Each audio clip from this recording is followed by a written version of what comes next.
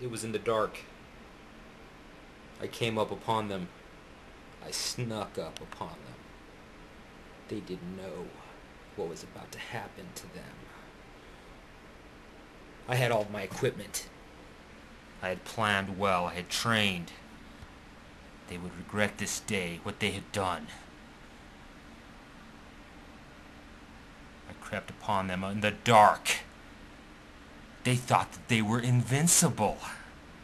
Then I arrested them. That was the first time that I ever found somebody inside of a school breaking in. I think it was 1989. Yeah, so I used to be a school cop. Oh, you thought I was a serial killer? Maybe Captain Crunch. That's about it. All right. Evil hails from SgtJoeEvil.